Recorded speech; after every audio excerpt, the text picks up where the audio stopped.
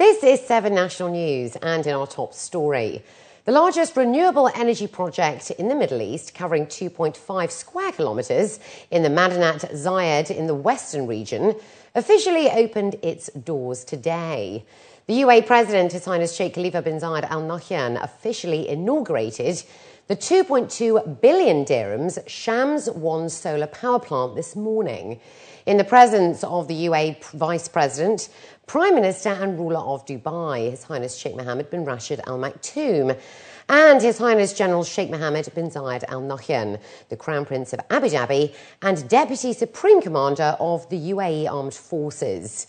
The UAE President described it as an outstanding achievement in terms of the UAE's vision to diversify its economy and sources of energy and achieve its vision of obtaining 7% of its energy from renewable sources by 2020. The plant will generate 100 megawatts of clean and sustainable energy, enough to power 20,000 homes. Masdar owns 60% of the Shams Power Company, while French oil company Total and Abengoa of Spain, which specialises in power and water, each have a 20% stake in the project. And additionally, at the opening of the power plant, 4 new ministers of the UAE cabinet were sworn in by the UAE president. The new ministers include Suhail bin Mohammed Al Mazrui, the Minister of Energy and the youngest in the cabinet, and Dr. Abdullah Al Nuaimi, the Minister of Public Works, who was previously the department's Undersecretary. The 2 new ministers of state are Dr. Sultan Al Jaber, who is also Chief Executive of Masdar, and Abdullah Al Gobash. Dr. Abdul Rahim Al Owais, who is already a minister, was also sworn in as the Minister of Health. Sheikh Khalifa expressed his trust in Sheikh Mohammed bin Rashid's new government to enact the federal government's strategies and said that he hoped the ministers would maintain Emiratis as their top priority. Greece has announced its support for visa-free travel for Emiratis to the Schengen states that cover 26 European countries. That's according to a statement from the Greek embassy.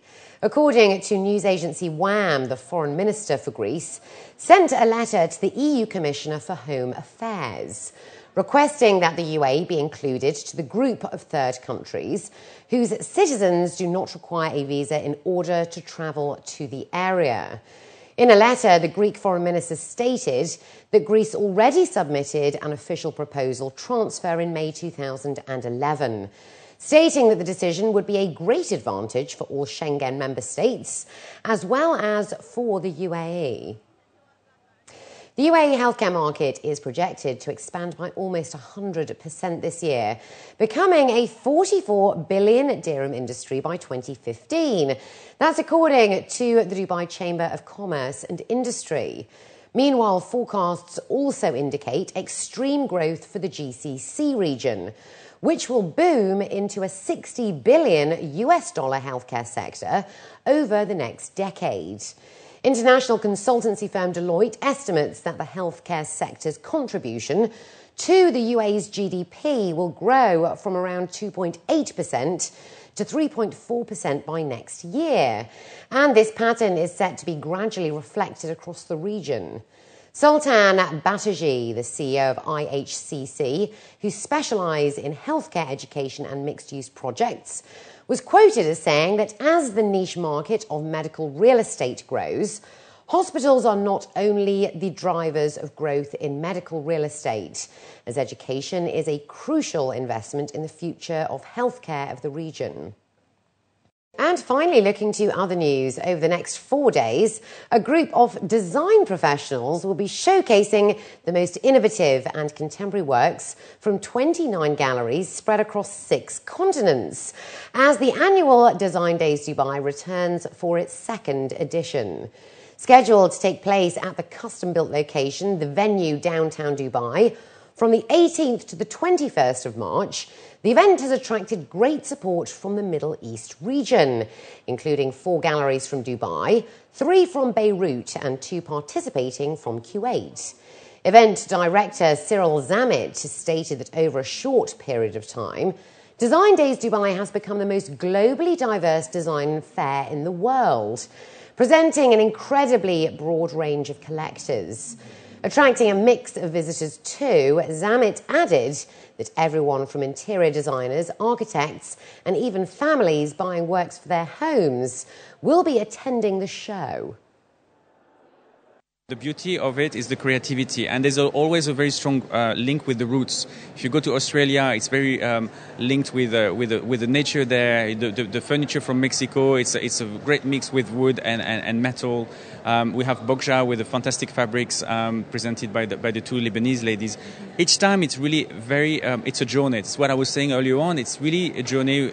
You're in Dubai, but you're visiting the world. What we wanted to do this year is really reaffirming the identity of Design Days Dubai to be majority on contemporary design, which is unlikely happening anywhere else in the world, and also the diversity, because we want to open up the situation where people can, with a very modest budget or a very comfortable one, being able to buy something, and it's what can happen here this year.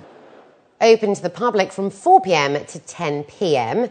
Valeria Sarchi and Jens Pryatt are just two of the creators who will be on site to answer questions relating to the story behind their works.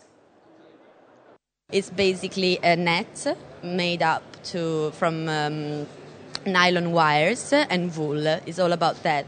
Basically, it's these nylon wires, and you create this net, and on this net you draw. Basically, you draw with the wool and you create your sketch in the hair.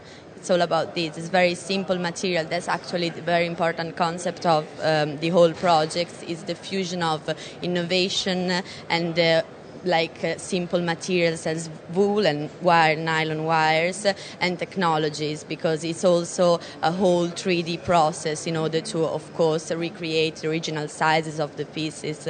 Well, it kind of changed a little bit for me, because I studied firstly in Italy, and in Italy they drive you to production, more or less.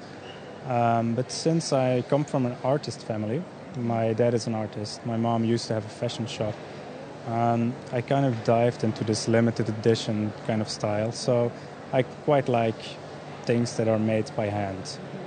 So yeah, let's say I define myself more as an artist than as a designer right now. Functional art.